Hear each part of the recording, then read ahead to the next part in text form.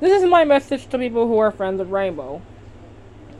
I'm not trying to bash your opinion, but if you're friends with Rainbow, well, I suggest you cut ties with her because of all the things she's done in her past. This isn't bashing your opinion, this is only my advice.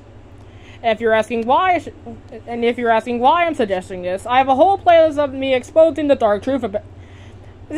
I have a whole playlist of me exposing the dark truth behind Rainbow. And if you're wondering, that playlist has all the proof I need. Because Rainbow made war out of someone, pretended a 13-year-old is her boyfriend when he's not,